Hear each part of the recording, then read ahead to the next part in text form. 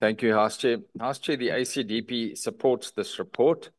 Magistrates and all members of the judiciary must be and must give the appearance of being an example of impartiality, independence, and integrity.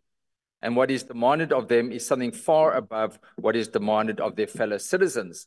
Citizens look to the courts to be just and to act equitably, and therefore they must be of the highest and above reproach.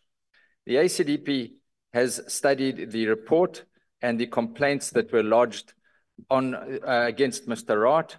We find one interesting aspect, and that is that there were certain members of the commission that believed a lower sanction should be imposed. Those members of the commission were invited to submit reasons, but did not respond. So we fully support the commission's findings and the committee's deliberations and its report. Of course, as other members have indicated, we share the concerns about the inordinate time that it took to finalize this matter, from the charge sheet being filed in 2018 to the finding of guilt in 2021 to the processes now with the minister into findings and then the committee reaching its finalization now in 2024.